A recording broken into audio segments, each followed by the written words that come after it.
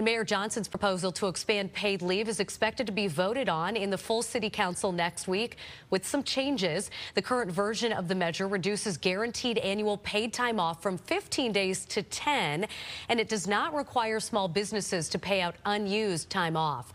A joint statement from Business Group says the slimmed down ordinance will devastate the businesses that aldermen have been trying to attract to their communities. Today, we move one step closer to the most progressive paid leave policy in the United States of America.